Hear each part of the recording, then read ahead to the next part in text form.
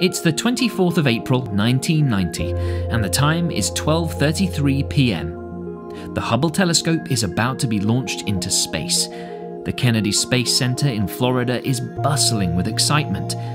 I was just a kid back then, but I could still tell that this was a big thing that was happening. My father, who was very much into astronomy, couldn't stop talking about this. I remember the day so clearly.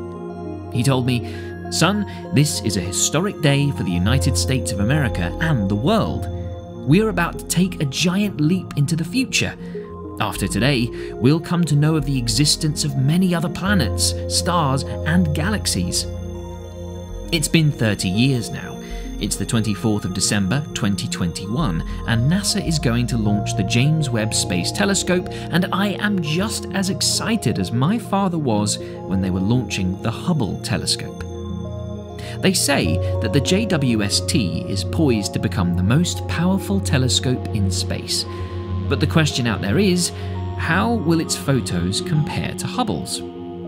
The Hubble Space Telescope, which was launched in the lower Earth orbit, has been responsible for showing us detailed and colourful images of galaxies and stars millions of miles away from Earth, whereas the JWST, which will be launched into the Sun-Earth Lagrange Point 2, which is roughly 1.5 million kilometres away from Earth. They expect the JWST to see objects 10 to 100 times fainter than the Hubble, and 10 billion times fainter than the naked eye. And one thing is guaranteed, that the images will be extremely detailed and specific. Let's get one thing clear. The JWST is not Hubble's replacement. They are both powerful scopes and are expected to observe the universe together. Time to get a bit technical. The Hubble detects light at an optical and ultraviolet wavelength, while the JWST detects light at infrared wavelengths. It's no surprise that the JWST has a bigger mirror than the Hubble. This feature makes the JWST a bit more superior because it has a larger information collecting area.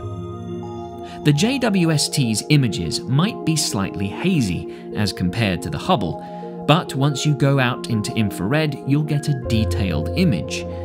Although the JWST essentially observes infrared light, it will also be able to observe the red-yellow part of the visible light spectrum. You'll be wondering how this works. Let me explain.